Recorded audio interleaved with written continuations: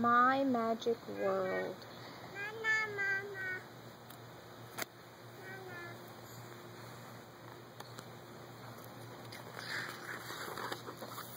The most beautiful thing we can experience is the mysterious.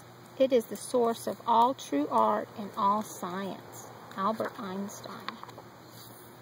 My magic world. My world is a giant magic ball that spins around in a wide open space. It's called Earth. Earth is so big it looks flat. People used to think that if you went far enough, you would get to the edge and fall off. But I know that's not true. I look out over the ocean and see the earth curving gently like a ball.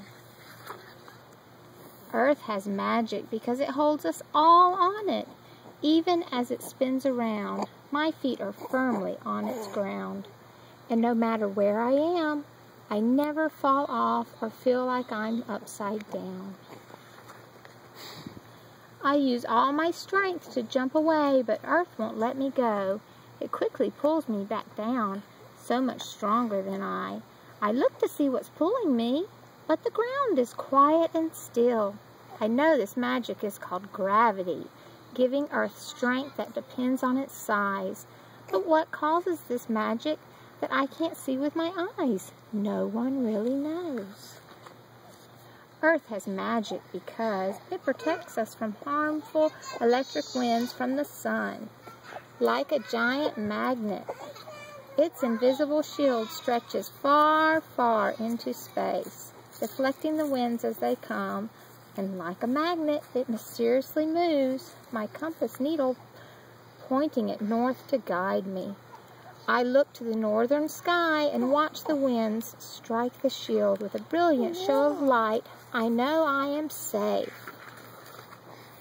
Where does this magic come from? Perhaps its secrets are hidden deep in the very center of the earth.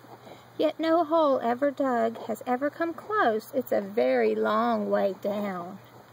Hot swirling iron may be a clue to the mystery, but what's really down there? I wish I could see. Earth has magic because it has air around it that's just right for us to breathe. Fresh oxygen rises silently from the leaves, renewing the air every day.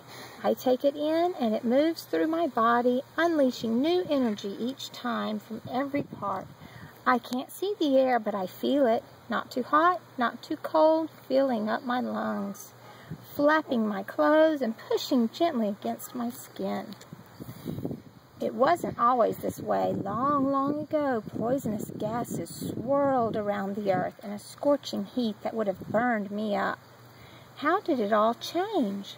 Some say it began with gases in the rocks deep down spewing forth from volcanoes. I close my eyes and imagine I can look back in time. Earth has magic because it has water on it for us to drink. More water than you can imagine. More water than land.